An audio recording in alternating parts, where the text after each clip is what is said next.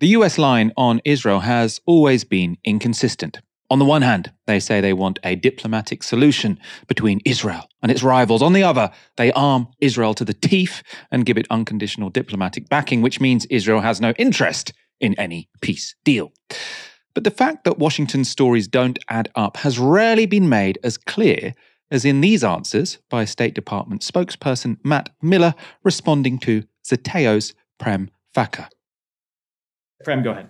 Thank you, Matt. What we're seeing in Lebanon, we saw a similar pattern with regards to Rafah. First, the U.S. saying that they wouldn't want to see Israel conducting major operations. Then Israel going ahead with what they called limited operations, and then this continued tolerance of sort of day-to-day attacks. That has led to over 44% of all buildings in Rafah being either destroyed or damaged, according to satellite photos. Which is to say that there might not have been a major operation in Rafah, but there was cumulative attacks that led to a good deal of destruction. So how does this precedent of Rafah portend for Lebanon? So every conflict is different, but if you look at what we continue to engage with Israel about when it comes to Lebanon is ensuring that they have the ability to attack terrorist targets, terrorist infrastructure, a terrorist organization. But ultimately, we want to see a diplomatic resolution. But was that the case with Rafah, for instance, not just in Rafah, but we've never wanted to see a diplomatic resolution with Hamas. Well, okay. Well, what about the ceasefire? We wanted to see a ceasefire, but we have always been committed. We have always been committed to the destruction of Hamas. We did want to see a ceasefire, but we have always made clear that we wanted to see a different authority moving forward in governance of Gaza. That is so stupid. Like, that doesn't make. They want a ceasefire, they want a diplomatic resolution, but they don't want a diplomatic resolution with one of the sides who are fighting. You can't make a ceasefire if you have a diplomatic resolution with someone else. Right? You can't say, oh, we'll negotiate a ceasefire between Israel and the Palestinian Authority. What good's that going to do? It's not the Israel and the Palestinian Authority that are fighting. The idea that you're calling for a ceasefire in the conflict between Israel and Hamas, now obviously Israel's war is affecting many more people than Hamas, right? It is a war against the Palestinian people. But when you're talking about a ceasefire, you're talking about the two sides who are fighting. The two sides who are fighting is Hamas and the IDF, the Israeli military. And he's saying, we want a ceasefire, but we won't negotiate with Hamas. We just want to destroy Hamas. Well then, buddy, you don't want a ceasefire, right? That's completely inconsistent. And it gets worse. Let's look at some more of that exchange.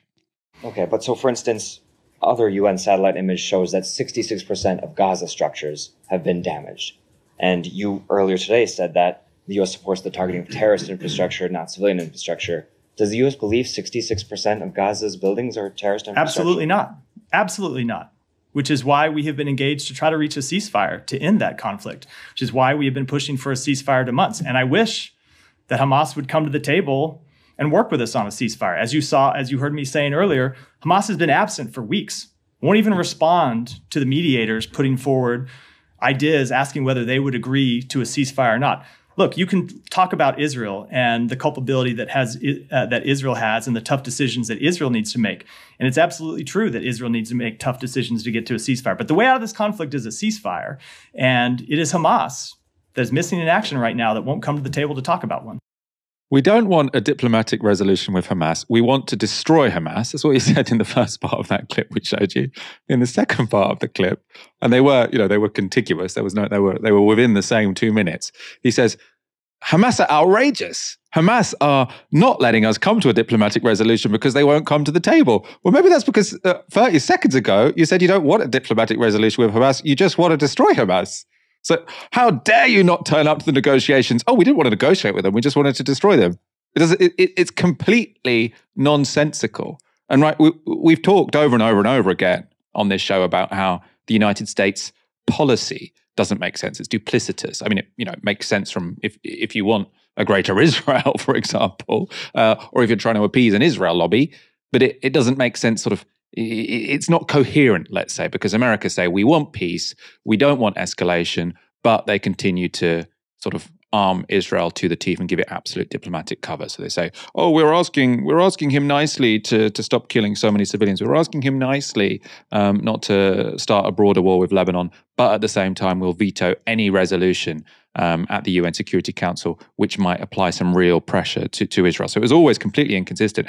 But I have never heard it being articulated in such a way where within 2 minutes it's actually complete nonsense, right? You could know nothing about the war and hear those 2 minutes and think, this guy is not making any sense whatsoever. Eleanor, I mean, people talk about Joe Biden's cognitive decline. Matt Miller seems, he's young and sprightly, but is there a sense in which the whole administration is just incapable of making sense anymore?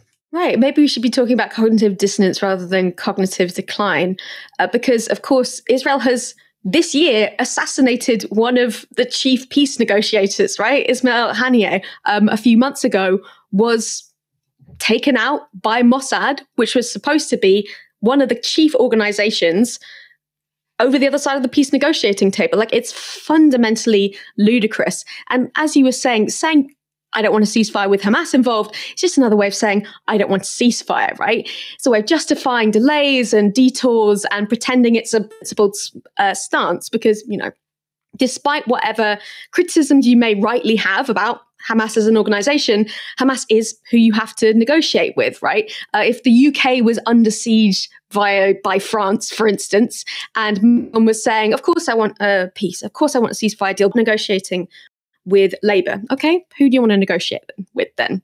These aren't serious propositions. They aren't serious people. And it's really sickening how fundamentally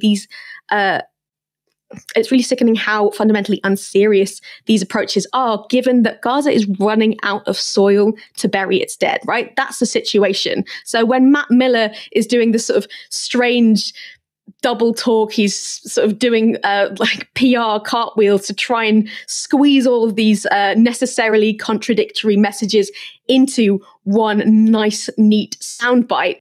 This is the situation it's actually allowing, right?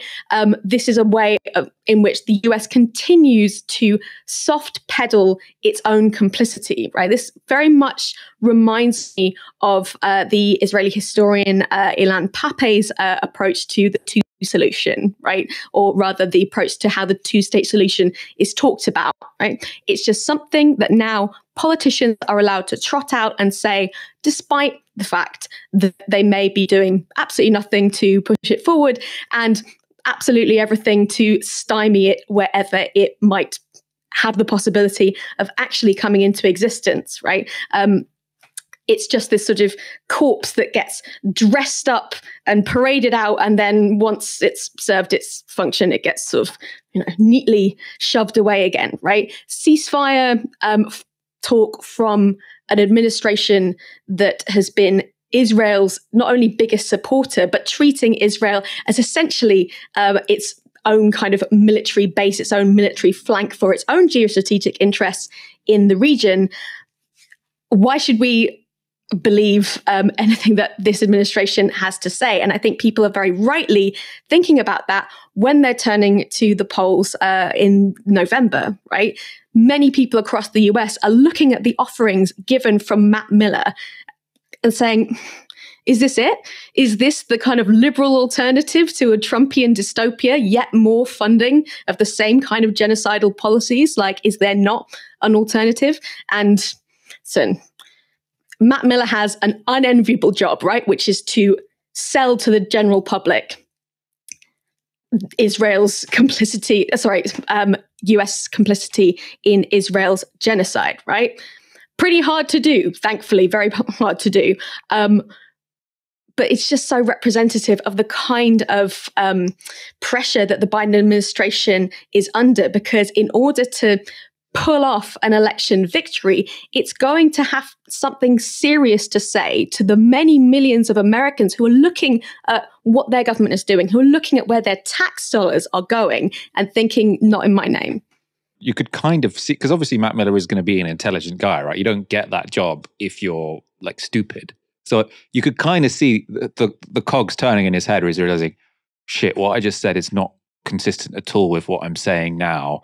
I hope no one notices. You're also in a room with quite a lot of intelligent journalists. It's sort of like, hopefully we're going to move on to a different questioner in a moment, because I know what I'm saying doesn't make any sense whatsoever. We got some footage to show. This is video verified by Evan Hill of The Washington Post, a very good follow actually on Twitter. It's showing Israeli forces evacuating casualties by helicopter across the border from the Lebanese village of Adassa, where Hezbollah claims to have staged an ambush today. This will be really, really interesting sort of as a running story. When Israel have gone into Lebanon previously, it hasn't tended to have gone particularly well. So in 1982, in 2006, both times Hezbollah sort of mounted a fairly effective resistance. Israel suffered many casualties and didn't achieve very much.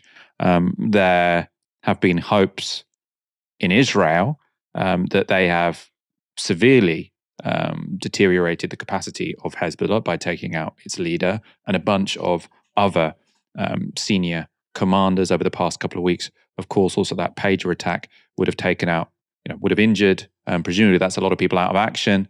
Thousands of, I think it was 1,500, 3,000, I can't remember the exact number, but many, many people injured by those pages, potentially somewhat senior. So there had been a bit of speculation that maybe Hezbollah was so weakened at this point in time that Israel would be able to, fight a much more effective war in Lebanon than they had done previously. So this is something we, I suppose, are about to discover. Obviously, there's not much we can sort of really interpret from that footage there, or the fact that 8 Israeli soldiers have been killed. By now, that doesn't really tell us much about Hezbollah's fighting force, but I think that will be a big story over the next few days, weeks, potentially even months.